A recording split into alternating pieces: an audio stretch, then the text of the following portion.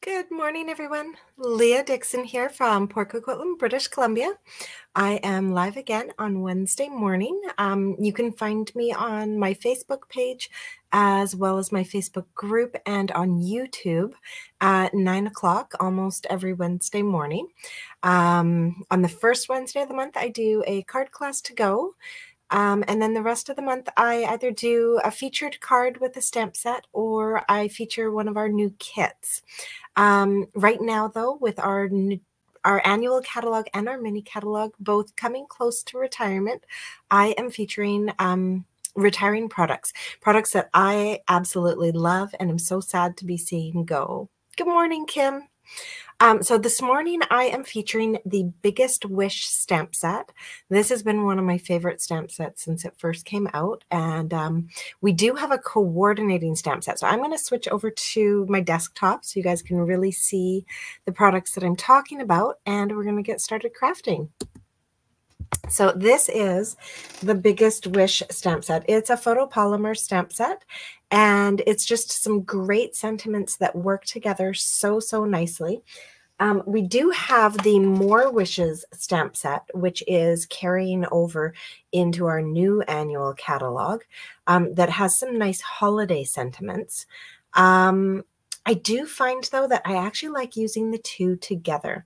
So in our one that's carrying over, we have things like New Year Wishes, which is nice, but I much prefer to be able to type out like Happy New Year. And just, you know, birthday wishes. It goes so well together. So the two work beautifully together. So I'm happy that I've got Biggest Wishes in my collection. I'll be keeping it even though it's retiring. So if you do not have this stamp set, you're going to want it, especially after today's card. All right, I'm going to put this off to the side and we are going to get started crafting. I am using almost exclusively retiring products with the exception of our cardstock. Now, our cardstock is going up slightly in price, so if you do have favorite colors, I would also grab them now before May 1st because the price will be going up on May 1st. So we're going to start with our piece of Berry Burst cardstock.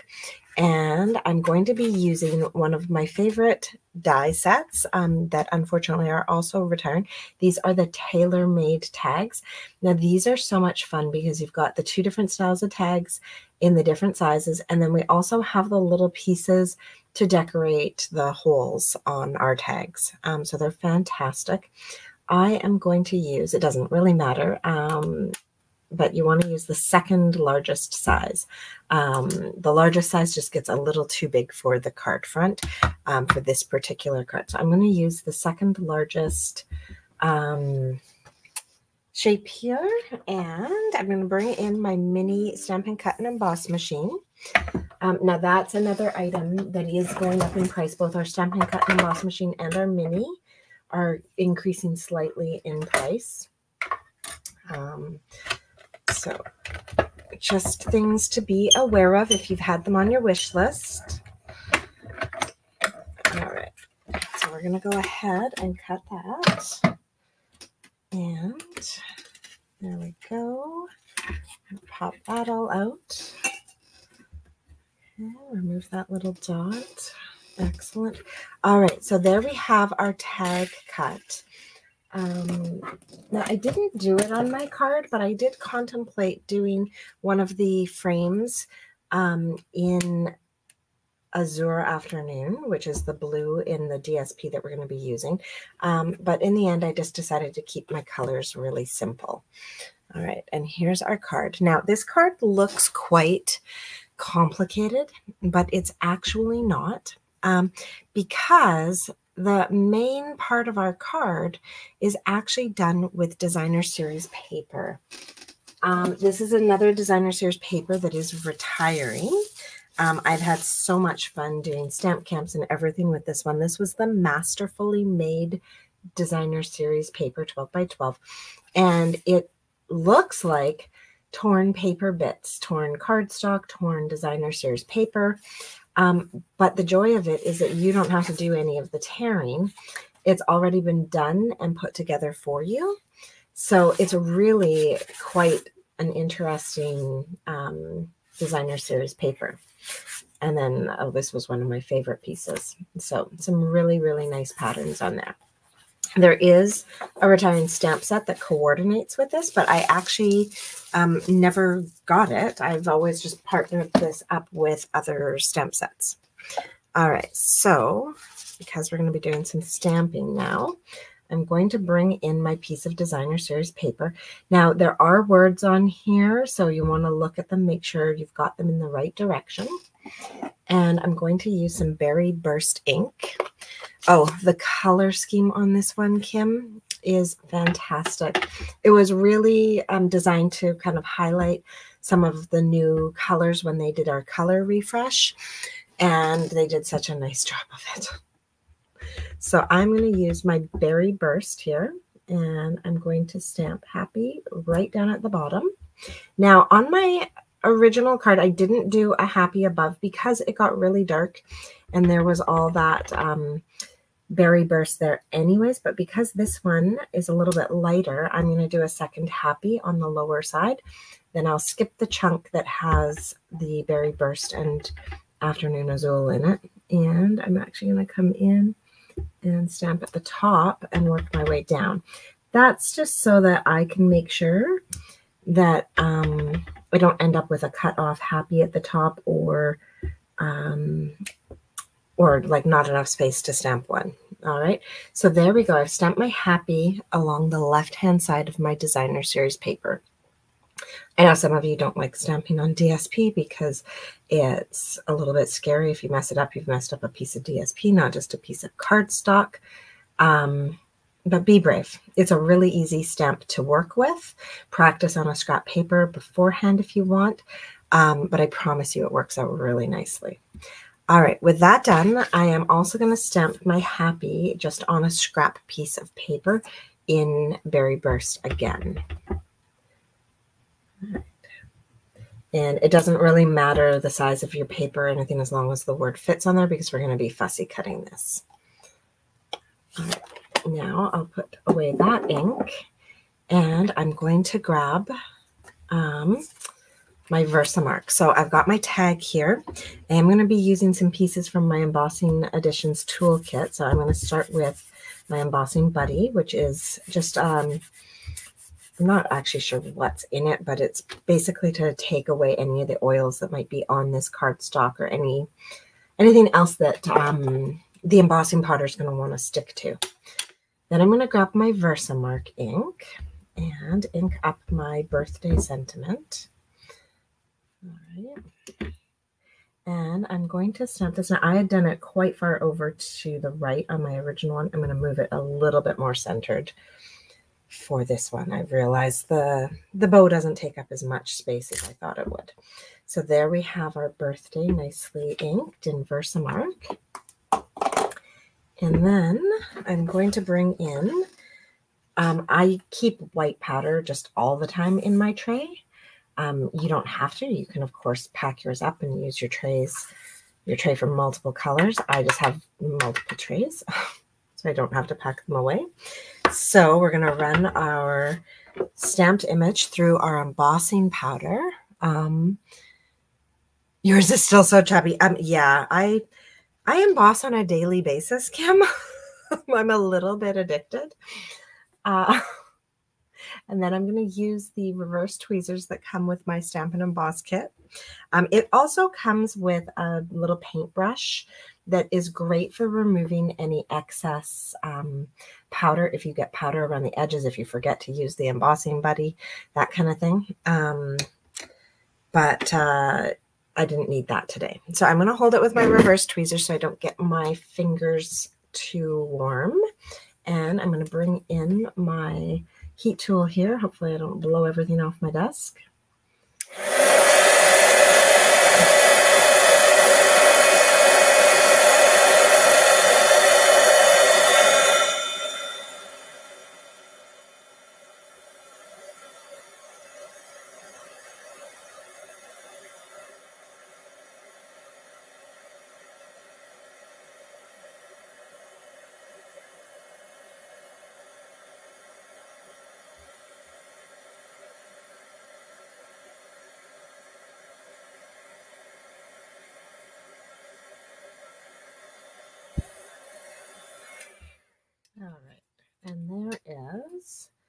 our heat embossed sentiment. So with that done, we're going to start actually putting our card together. So I'm going to grab a bubble bath. I always want to call it bubble gum. A bubble bath cardstock base. And I'm going to glue my my DSP right onto the card front. Now, if you're doing this and you do mess up your happy and you're just really unhappy about that, the cool thing about this one is I think this card would look as good without the happy and just flip your paper over. You know, kind of maybe decide, I think I want my blue in the top, kind of like it's a blue sky. But the back side of this particular piece of cardstock or designer series paper is absolutely gorgeous. And so if you did by mistake mess up your happy stamping, you could just flip it over and do it without, and you'd have a really beautiful fun card as well. So I was actually sad to have to glue this set. Now some of these retired items that I'm using, they're retired, they're awesome. You definitely want to grab them before they're gone. But even better than that is as of yesterday, they are on sale. This designer series paper, the Masterfully Made, is actually 30% off. So instead of being $17 in Canada, it is only $11.90 now for the 12 by 12 pack. So it's really an awesome deal. Your tailor-made tags are not on sale, but I'm sorry, they're an awesome deal anyways. They're only $30 for the 8 dies and then the 2 dies that do like the little pieces around the hole. So really, really awesome deal. And then I am going to be using some bubble bath ribbon, and it's actually a 3-pack. You get Azure Afternoon, Lemon Lolly, and Bubble Bath. And this is called our Sheer Ribbon Combo Pack. And this pack is also 30% off. It's regular $17 Canadian, on sale for $11.90. And you get all 3 rolls of ribbon. So I'm going to be using a piece of the Bubble Bath. And I'm just going to tuck it through. Here we go. And then just see how much do I need to make a cute little bow. And I'll just cut that off right there. So this is a nice like ribbon saving trick, is, you know, kind of put it through, figure out how much you need before you cut. So with that done, I'm not even tying like a knot or anything. I'm just making my 2 bunny ears. So I want to make sure my 2 ends are pretty even. Make my 2 bunny ears, wrap them around each other. And doing it that way creates this really nice kind of squarish knot in the center. And then you just kind of decide how big you want your bow and how long you want your tails on your bow, and snip accordingly. All right. There. So that's how we create a really nice bow on our tag. And I'm going to use dimensionals to attach that to my card front. Now you can attach it wherever you want. I kind of wanted mine centered, but I also am going to be aware of not covering up too much of this beautiful blue paper. So I am going to actually kind of cover up 1 or 2 of my happies near the top. You could also do it down near the bottom, but I liked how it looked doing it up near the top. And I am going to use actually quite a few dimensionals on here. If Janine is watching, I know you're laughing at me. She thinks I use too many dimensionals. I don't think there's such a thing. And I'm going to peel those off. All right. So I want it to be about like that. Now I do want it on an angle, and I'm kind of looking at the angle of how this was torn to help me decide the angle I'm putting it on. All right. So every card will be slightly different because the pattern on your paper will be slightly different. Now we stamped that happy. We're going to grab some paper snips and get to work cutting this up. So I'm just going to snip that so I can use that piece for something else later. And we're going to fussy cut. Now the real trick to fussy cutting is to really move your paper more than you move your scissors. And you can fussy cut this as close and as detailed as you want, or, you know, just go around the outside and don't get all fussy with it. Totally your choice. I just find that you can't just chop a piece big enough for this because the piece was so wide. Like the piece I used was pretty much as small as you could get to have the top of the H and the bottom of the Y. And that just creates a big chunk on your card front that I didn't want for this one because I really want to show off the DSP. All right. There we go.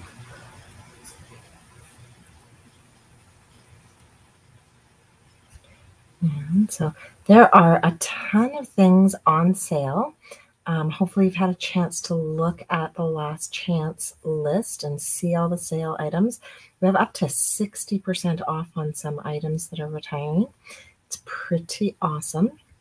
And then I also shared a list of items that are going to be going up in price. Of course, with the economy that we've got, everything's going up in price.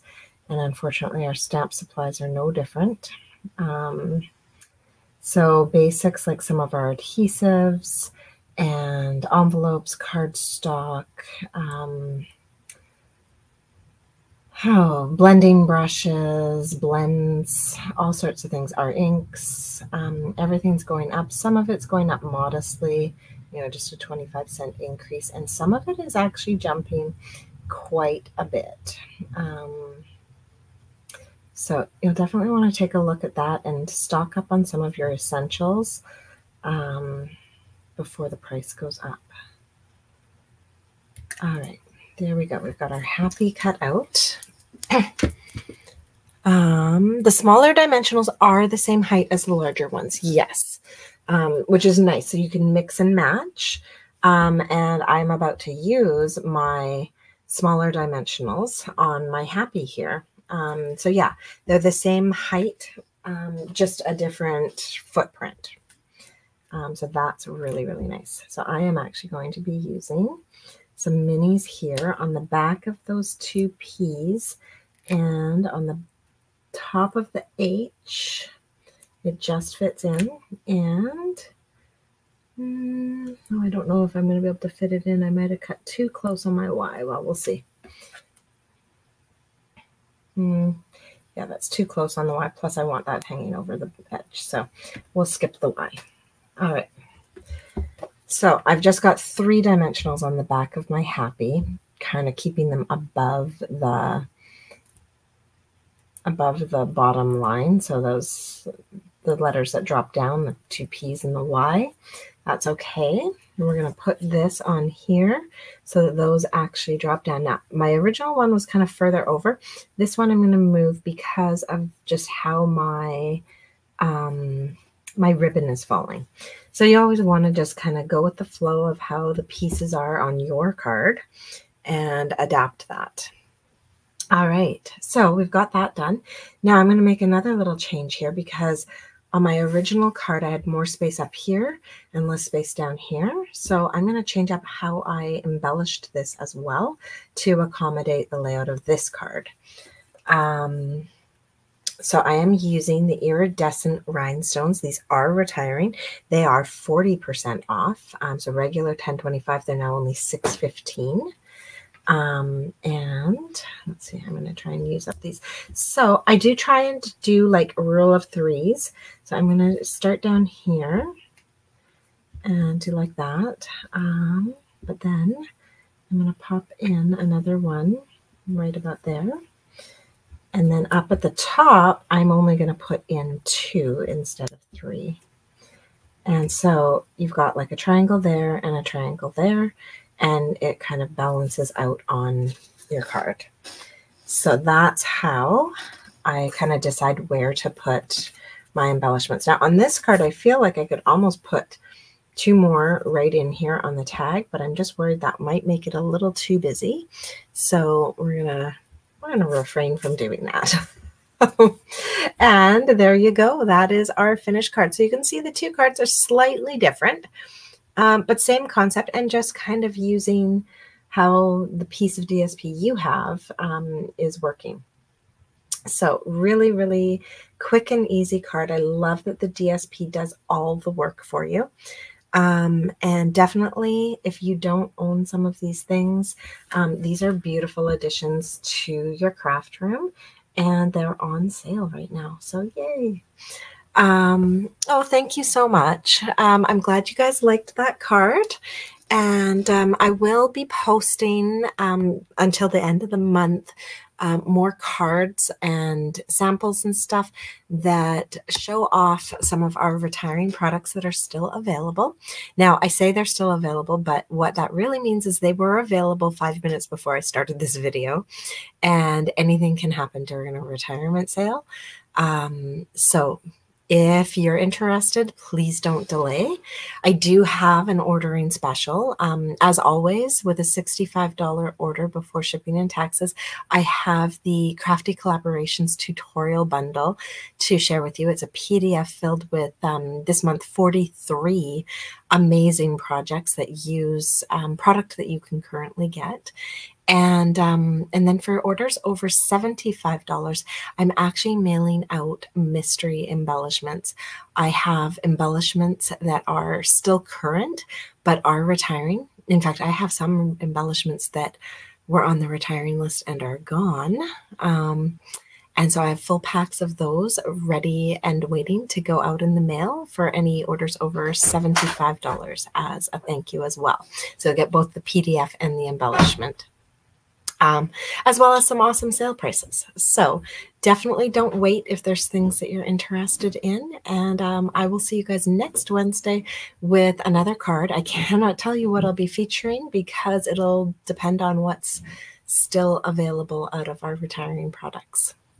All right. Have a great day, everyone.